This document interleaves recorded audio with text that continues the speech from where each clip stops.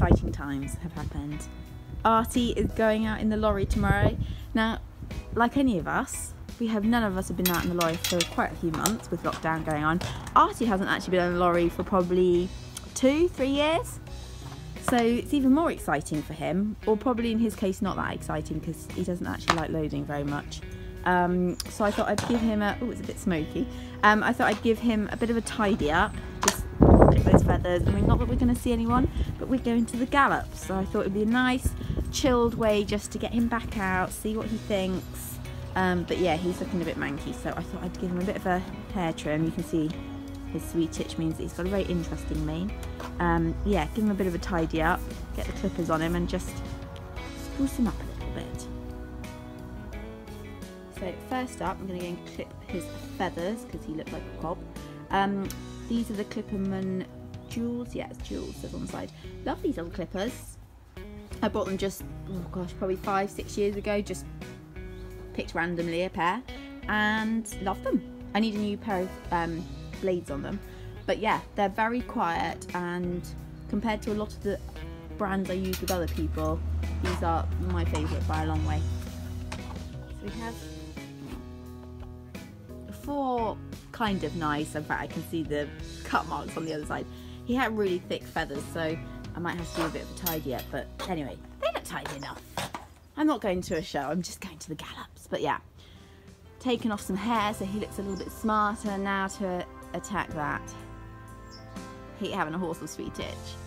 Yeah, that's gonna be fun. He's missing already a good portion of the middle of his mane, so and he always has a sweet itch rug on, so not much I can do. He's just, that's lovely, thanks Art. Anyway, I'm gonna sort out the top part and just try and neaten it up a touch. I thought I'd do a little mini lorry tour for you guys. So this is my old girl. We've had her probably about 15 years, so she is an old girl, but she is very dear to me, my lorry. We're going to the gallop, so we're obviously not packing tons of stuff, but I thought I'd show you some of the things that I always keep in my lorry and what I'm packing for Arty for tomorrow.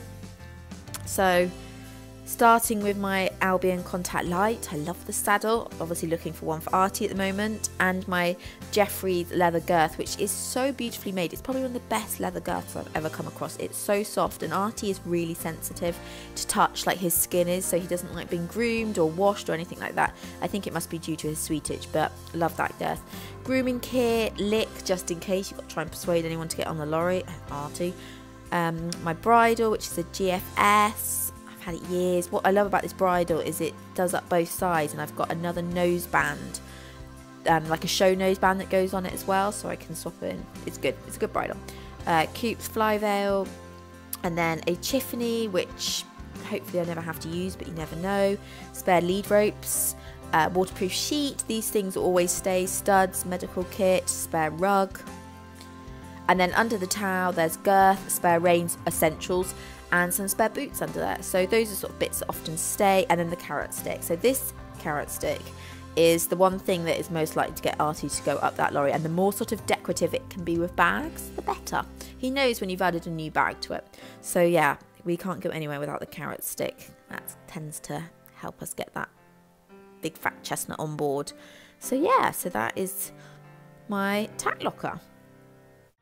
So welcome to the old lorry. Inside, so like any lorry, gets a nice seating area.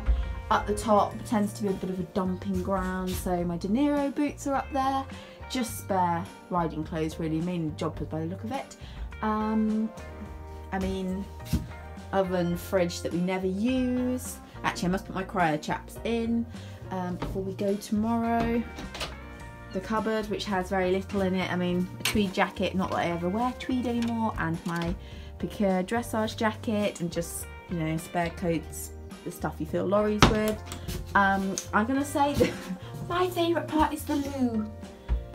Yeah, I don't like public loos. I mean, it'd be a bit grim in there. It's an old loo, but I love a loo. I love my own loo. People who know me know that I'm one for a loo. And then there are the partitions in the back, so we can take 2 horses. You can probably get 3 ponies in. And then we've got a rack up there. Not that I ever fill it. I think it's got a spade, that's about it. A fan, which comes in real use in the summer. We use the fan a lot, and there's also, I don't know if you can see, there's also a camera up there, so we can see them when they're fidgeting and being naughty. So yeah, so it's not a very big lorry, but I love it dearly. Yeah, so that is our lovely little lorry. So just getting myself organised. I've loaded the lorry as you saw, and now just getting the stuff that I need to use tomorrow morning ready. So we've got to be there by 9, so we'll probably have to leave just after 8:30. It's not that far away from us, but I do think Arty is going to be tricky to get on. So we're going to have to leave a certain amount of time just in case he turns out to be a bit of a pain in the bum. He's just super sensitive, and I do think the dealers didn't treat him that great when it came to loading. When we picked him up, they were pretty rough with him, and yeah, he's a naturally anxious horse. It was never going to suit him, that method of trying to load him. He just needed time. So we were always on a bit of a back foot when trying to load Arty, because he'd obviously had a bit of a rough time to begin with. But anyway, got my travel boots ready, the blue chip fleece ready, tail bandage. I've got that head collar, but I actually might end up using a halter because he can get a little bit strong. Lunge line just in case. I've got some cross-country front boots, my hat. I think that's about it. I'll get my cryo traps out in the morning. I'm going to go and make a hay net now. Yeah, I'm so excited. I mean, I don't know how he's going to behave. He, like I say, because he's quite sensitive, he can get quite hepped up when we've tacked him up in the past, and he's like a, you know, moving target. He just doesn't stop moving. So tacking him up on the lorry really is the best way. But anyway, I'm very excited. I'm going to stop waffling, and yeah, probably see you guys in the morning.